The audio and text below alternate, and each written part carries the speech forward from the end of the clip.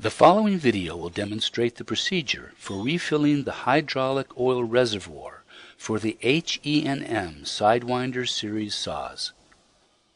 This includes the Sidewinder M, Sidewinder A-1, Sidewinder A-4, and Sidewinder A-C models. The hydraulic oil reservoir is located under the arm, next to the two arm lift cylinders. There is a sight tube to verify the oil level when the arm is down. The arm must be down to check the oil level because as the arm rises, the oil is drawn out of this reservoir and into the cylinder.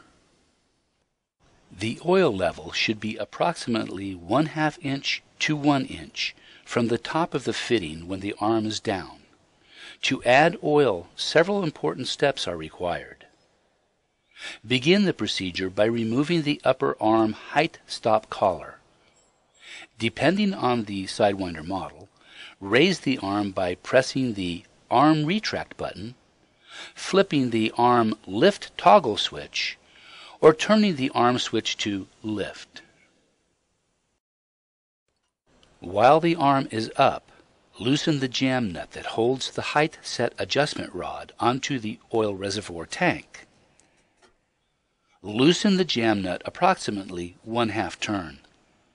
Loosen the lockdown bolt that holds the upper and lower switch block and remove the top bolt that holds the switch block to the saw. Lift the switch block assembly off and set it off to the side.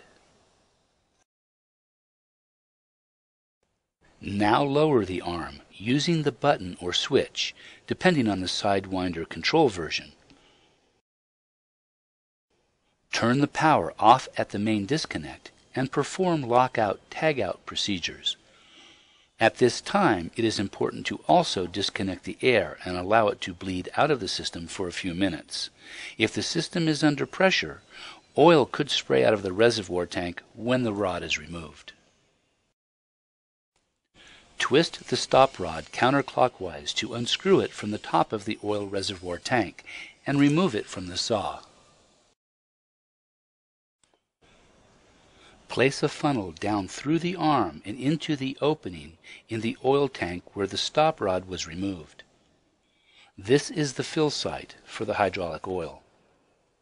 Add oil until the oil level in the sight tube mounted on the side of the reservoir reaches between 1/2 inch and 1 inch from the top fitting. Remove the funnel and screw the height stop rod back into the top of the oil reservoir. Tighten the rod and align it so the holes face forward, or where they did before the rod was removed. Take the saw out of lockout-tagout and turn the main disconnect back on. Reconnect the air supply and energize the control, as is done each time the saw is started. Lift the arm as high as it will travel and reinstall the switch block assembly, locking it down with the fastener and lockdown bolt.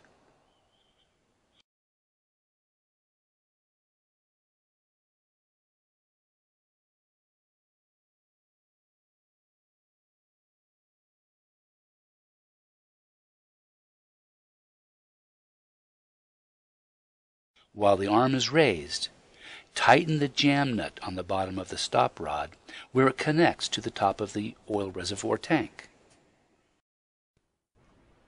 There is a slight possibility that the lower arm stop will not end up exactly where it was previously, but it should be very close. If the lower stop requires adjustment, refer to the document found on www.hemsaw.com and found by clicking on the Support link on the menu at the top of any page and selecting Technical Support.